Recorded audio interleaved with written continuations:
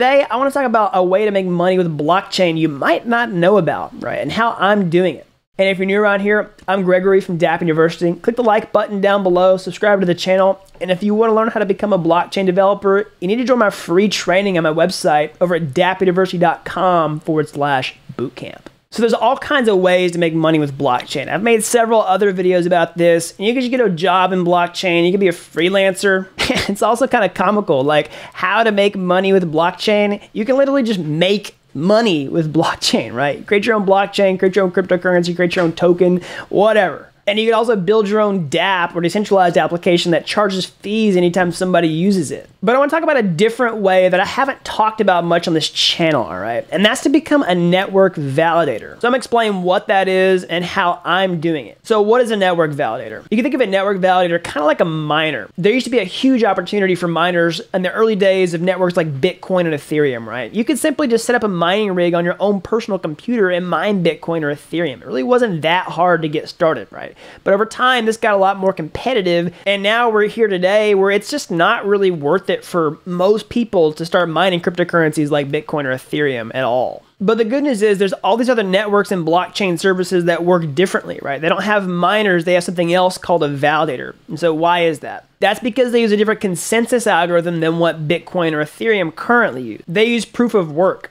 So you use miners in proof of work and they get the mining rewards, they get the money for running the network. But there's other types of consensus algorithms that don't use miners, like proof of stake, delegated proof of stake, proof of authority, right? These use validators instead. So I'm going to show you an example of this and how it works differently than being a miner. So Cosmos is a really good example of a network with validators, right? So Cosmos is supposed to be the internet of blockchains, and they use a proof of stake consensus mechanism with validators on that network, right? So I'll even show you right now on Cosmos's website how they explain it.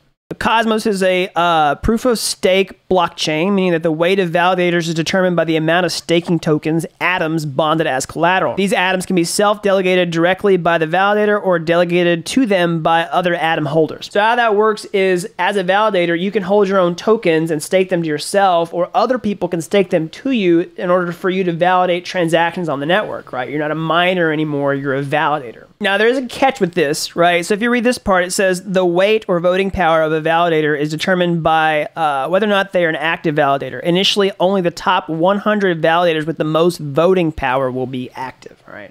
So what that means is kind of like mining over time, as this becomes more popular, it's going to be more competitive and harder to become a validator on these networks. And that means the opportunity for something like Cosmos might have already diminished, all right? So that's okay, but one of the reasons I'm making this video is to show you this approach, right? And a strategy is that you can get involved with projects early before it's too competitive to get involved and make the most of the opportunity, right? That's what people did with Bitcoin and Ethereum mining back in the day, right? And if you can kind of beat the herd, you might find some cool opportunities. And that's what I'm doing. Now I'm going to show you another cool project that I've gotten involved with and how I became a validator, all right? I'll show you step by step.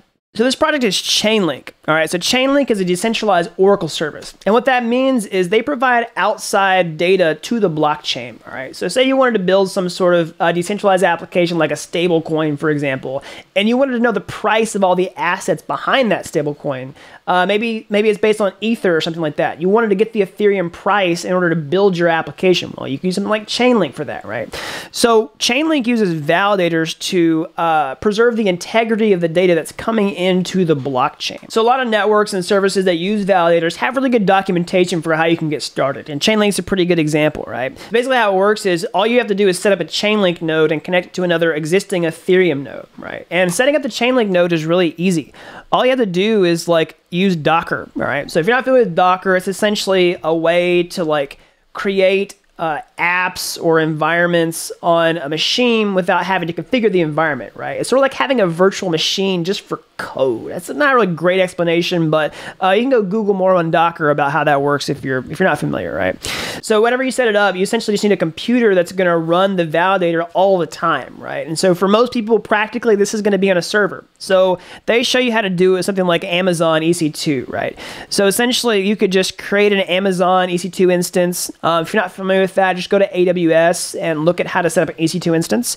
And it's really pretty easy to get started. You just follow these directions, and they show you how to set the project up on your server, right? So you just create a directory, You add some environment variables. I mean, you just have to copy and paste this. You don't even have to really know everything that's happening here. And then you connect your Ethereum client, right? And for testing purposes, you could probably just use an existing Ethereum node and connect it that way. You can do something like Infura just to get started to make sure this is smoke tested and working properly. And then also, you should hook up a database so that you can run your client.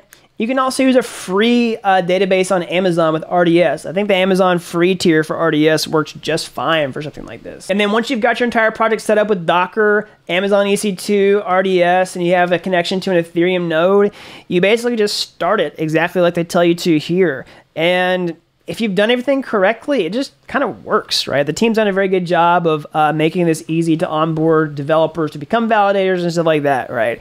So this is the kind of opportunity you want to look for. You want to look for networks that are trying to create new validators that's actually going to get some traction that people are going to use their service for, that have really good documentation, really good onboarding and stuff like that, right? So this is like, I went through this process. Like I did this. It was pretty easy to get started. And these are the types of opportunities that like I'm looking for. And you should also be looking for if you want to find a new way to make money with blockchain. All right, so I hope you liked this video. Be sure to subscribe to the channel, click the like button down below. And as always, if you want to learn more about how to build blockchain technology, you need to join my free training on my website over at dappuniversity.com/bootcamp. All right, until next time, thanks for watching Dapp University.